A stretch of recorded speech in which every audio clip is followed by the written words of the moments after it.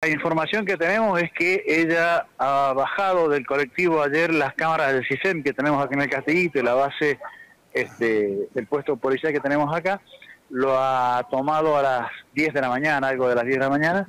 Hay registros, digamos, digitales de la tarjeta SUBE que la toma en este sector.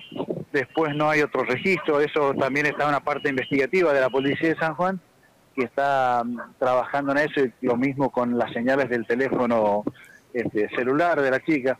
Si bien le han estado mandando mensajes durante todo el día, pero en horas de la noche ya no recibió mensajes.